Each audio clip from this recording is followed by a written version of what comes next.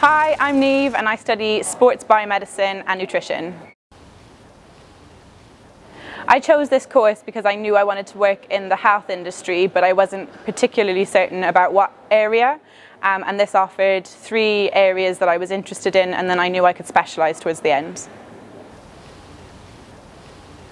My favourite thing about the course is that it's really practical, it's really hands-on. So for every module we've had a practical element, and then we've had to do presentations or deliver feedback on that, which has also enabled me to develop the skills that I needed to secure a placement doing heart research for a year.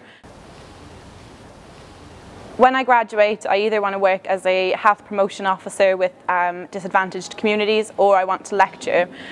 Both of those opportunities have been made available to me by networking with lecturers and industry professionals while at university, and the support network from staff has really helped me to get a step up on that.